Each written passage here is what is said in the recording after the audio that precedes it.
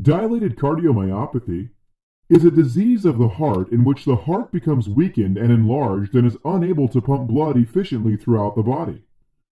Although many cases are idiopathic, it is thought that dilated cardiomyopathy is related to damage of the myocardium produced by toxic, metabolic, or infectious agents.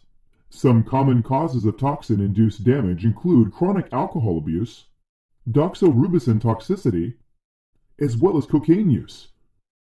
Other causes of dilated cardiomyopathy include wet beriberi and hemochromatosis.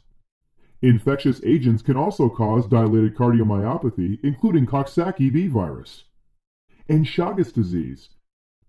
Dilated cardiomyopathy also occurs more frequently in pregnancy and is called peripartum cardiomyopathy. On physical exam, an S3 heart sound can be heard. This form of cardiomyopathy is characterized by eccentric hypertrophy.